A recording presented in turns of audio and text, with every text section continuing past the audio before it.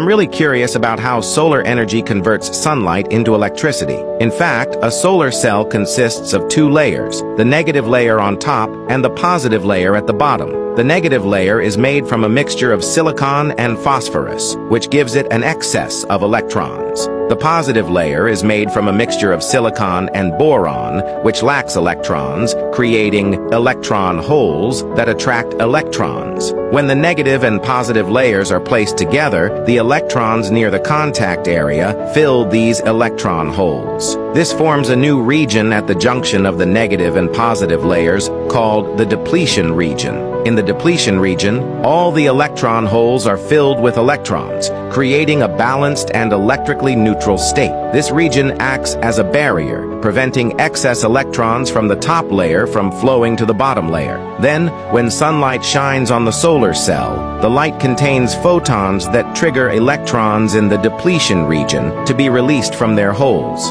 The released electrons move upward, while the electron holes move downward. At this point, the top region becomes rich in electrons, and the bottom region becomes rich in electron holes. When a conductor connects the top and bottom regions, the electrons are attracted to fill the electron holes in the lower region. After filling the electron holes in the lower region, the electrons move back to the depletion region. As long as light continues to shine on the solar cell, this process repeats continuously. Therefore, electricity generation in a solar cell is caused by the movement of electrons into and out of electron holes. Electrons naturally move toward electron holes, while sunlight releases electrons from these holes. This mechanism creates a continuous flow of electrons, a process known as the photovoltaic effect.